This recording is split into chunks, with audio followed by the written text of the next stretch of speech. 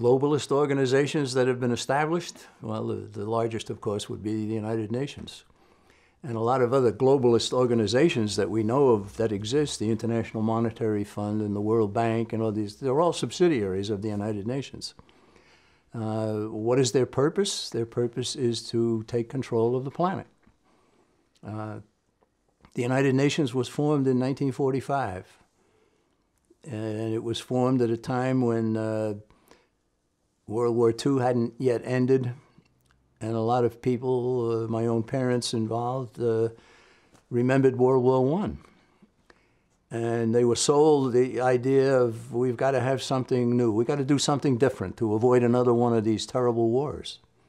And that's how the United Nations was sold. And it was sold that way to the senators who voted for it. The Senate of the United States was given the role of deciding whether or not we would approve the Charter of the United Nations, and the vote in the Senate was 89-2. Just 2 senators voted against it. Henrik Shipstead of Minnesota and William Langer of North Dakota, right? 2 very well-known names. No. But so the United Nations was started. I lament the fact that many people in our country have not ever read the Constitution of the United States. But far fewer people have ever read the Charter of the United Nations. Right?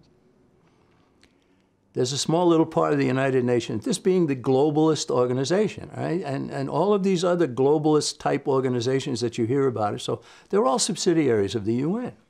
Right? Article 25 of the Charter of the United Nations, very small, 1 sentence.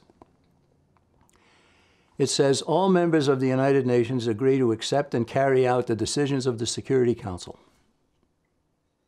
That trumps the Constitution.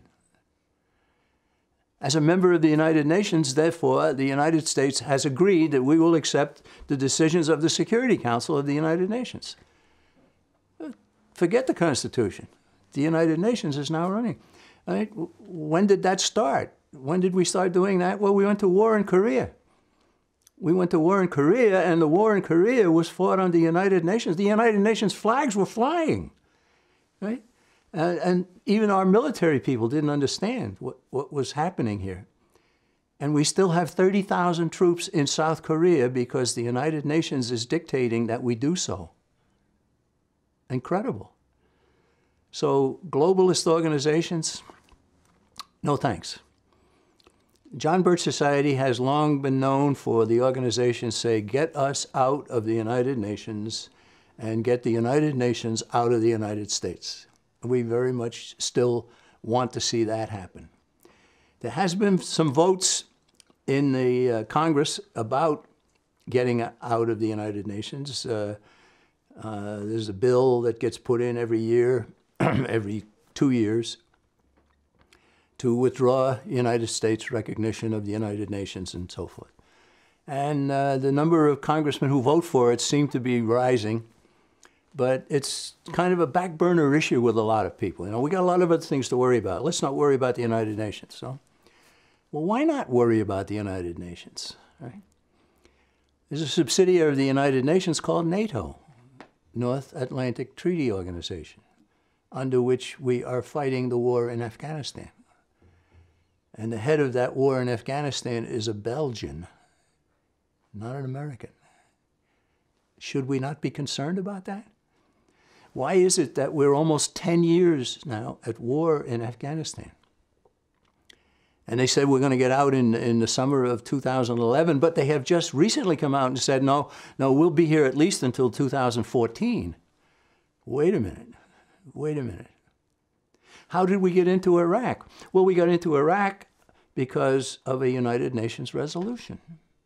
I could actually produce a piece of paper that signed by our ambassador to the United Nations, citing Security Council number such and such and number such and such as authorization for us to invade Iraq. Right? This is ridiculous, right? I think the United States should mind its own business. I think the United States should get out of these globalist organizations. I think the United States should say to other nations, look, we've built a pretty good deal here. We've got a pretty good thing going in this United States of America. Why don't you adopt what we've done, right? Here's a copy of our Constitution. Take it, use it, right?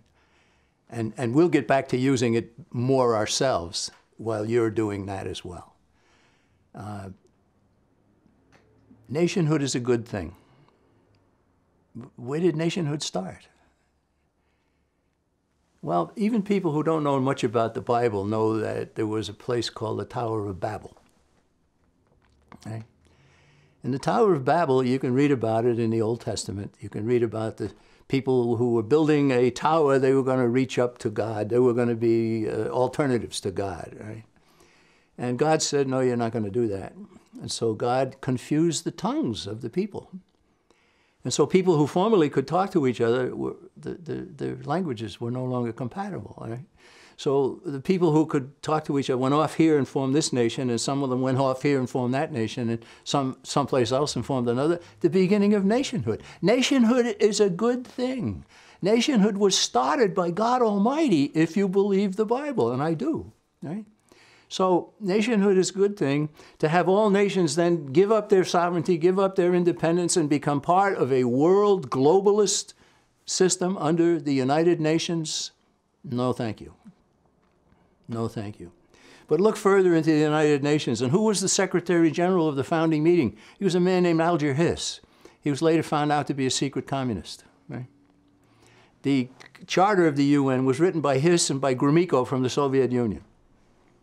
The United Nations there were, I think, 17 or 18 different individuals in the U.S. State Department who were very key in putting together the United States attitude toward the United Nations.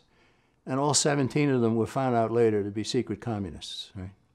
Not by Joe McCarthy, before Joe McCarthy, and so on. So United Nations, it's a total disaster. We should get out of it.